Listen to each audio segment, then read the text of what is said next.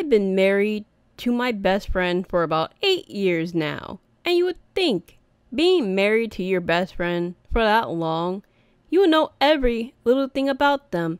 And you wouldn't think they would betray you. Boy, was I wrong. So this whole thing started off one night when my coworker was telling me about this new chicken place that was opening up in our area.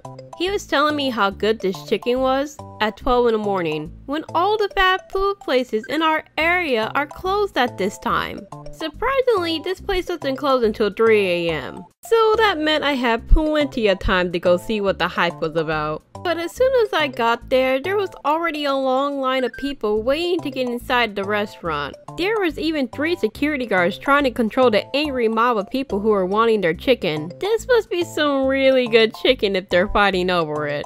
But sadly, my husband didn't want to stick around for the dinner and the show. Looks like someone's not getting their chicken tendies today, fam. The sad part about it, every time that I tried to go, it was always packed. And I was starting to lose hope that I will never get my chicken tendies.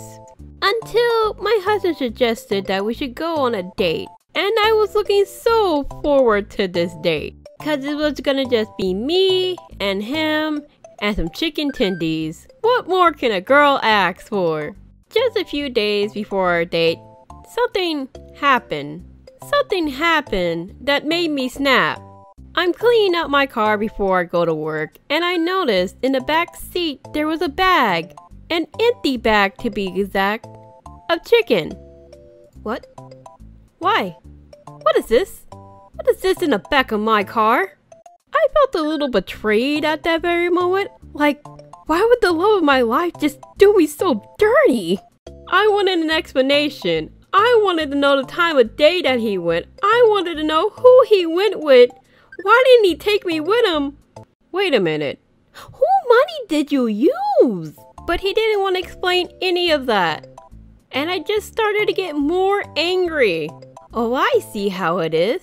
You just want to see what makes me tick, don't you? You know, I married you for sickness and in health, till death do us part. And it seems like death is gonna come early for you, fam. Now, at this point, I was yelling so loud that my next door neighbor came out to see what was going on. My husband kindly went over and explained to him that I was just having my little fit, and I was overreacting.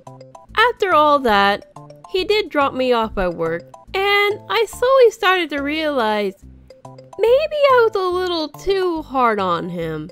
I mean, I was only angry because I wanted to go on a date with him. So as soon as I get off of work, I was planning to apologize to him. And then I realized he was waiting for me. And in his hands was a bag. And inside that bag was a box of chicken tendies. And as soon as he hands me this bag, I slowly realized this bag of chicken tendies, it's empty.